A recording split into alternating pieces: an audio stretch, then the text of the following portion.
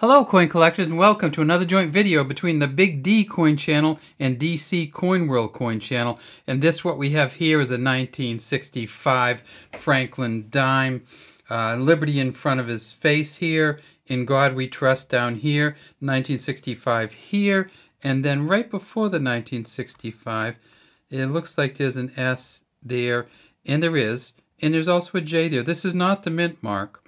There's no mint mark on a 1965 United States dime. In fact, there's no mint mark on any United States coins from 1965 to 1967. So this is a J and an S, and that's for John Sinek, the designer of the Franklin dime. And this dime, when you see it listed, it says 1965 through the present, essentially. But that's simply, it was actually started making them in 1946, but they were silver back then. They were 90% silver from 1946 until 1964, and 1965 is the first year of the non-silver dimes. This is a copper nickel-clad copper. How can we tell? We just tip it up. We can see that copper inside, and we see the copper nickel outside cover on each side. If we tip it over, we see the torch, and it says United States of America around the top, one dime underneath. These are not stars, these are dots when you get to the dime.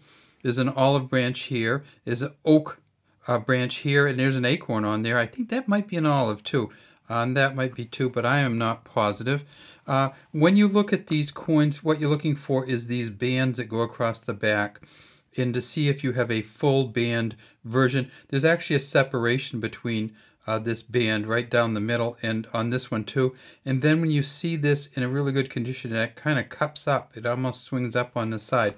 We'll show you a proof version in a second of from the 1970s, so you can kind of see how that looks. So 1965, no mint marks. So you're not going to find a P, you're not going to find a D, you're not going to find an S in 1965. In 1966, same thing. Let's take a look at the 1966. Here's a 1966.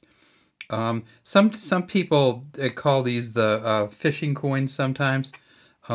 These are not fishing coins, but some people note that the G often gets a little worn on there, and it looks like it says "In Cod We Trust" for codfish. People think that's kind of funny. I've only heard it about 1 million times. And it's actually a G there. It's not a cod, and it's nothing to do with fishing. So there's a 66. There's a 67. Again, we have no mint marks on any of them. Now, people say, well, I know there was a 1966 that had silver in it, the 40% silvers. And when they say that, what they're talking about is the half dollars. So in 1964, the Kennedy half dollar was 90% silver. In 1965, 1966, and 1967, 68, 69, and 70, so 65 to 70, they made a 40% silver version of this coin. This is a big, heavy coin. Let's look at it compared to the dime. Okay, so when they went to the Kennedy half after his death, they made 1 year, which was the 1964, and then they switched to from a 90% to a 40%. So 40% of something this big, if it's silver, is still worth $3.33 just in silver value alone. So don't be selling this half for under $4 really, because the silver value is almost $3.50. So that's where your silver was in these coins. Plus your silver was also in the Eisenhower dollars. The Franklin dollars and then the Eisenhower dollars, but that ended also. So even today, there's no silver in a half dollar either.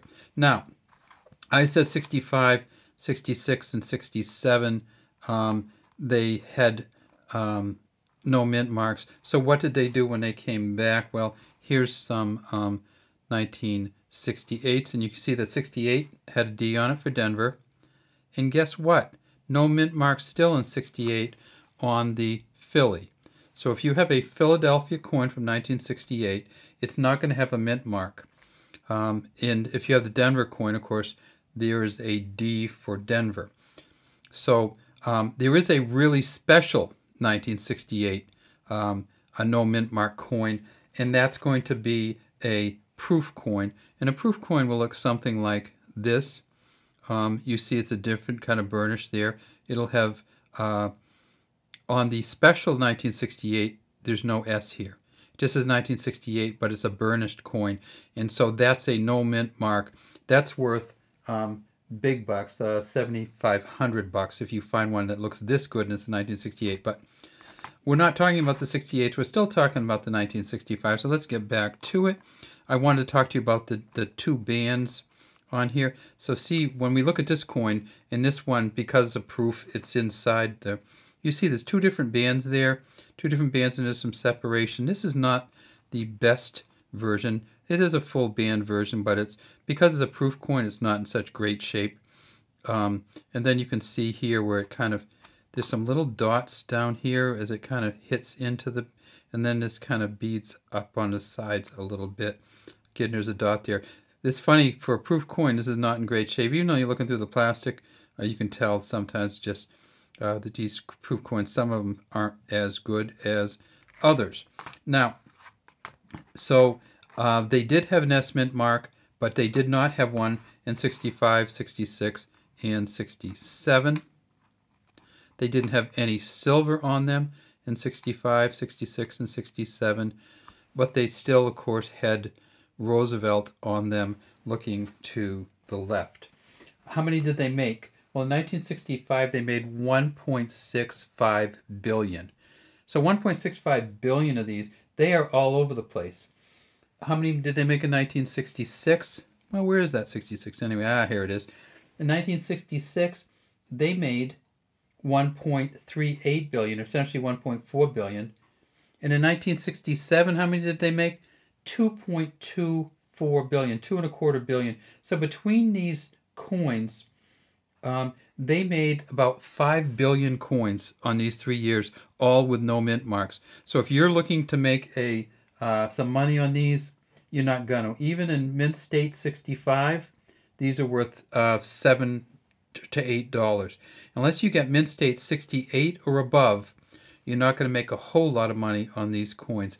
Even though they made over 5 billion of them, there are not that many when you get to mint state 67, 68 and above. And so those are the ones you want to find the value for. And it would look something like this, actually, without the burnishing. It would just be a really fine coin before you get up to mint state 68. Or maybe you might find an error coin, and some of these have a little offset error to them. Some of them have other errors, and those might be worth some money too. But in general, if you're looking for a 1965 dime and looking at a 1965, there is no silver and no cod written on there, and there's no real value to a 1965 dime that's a circulated dime, unless it's an error coin. All right, thanks for watching the Big D DC coin joint video, and we'd love to have you subscribe to both of our channels, and we'll put this video up on both of our channels. Have a great day, and hopefully we'll see you back in some of our other videos.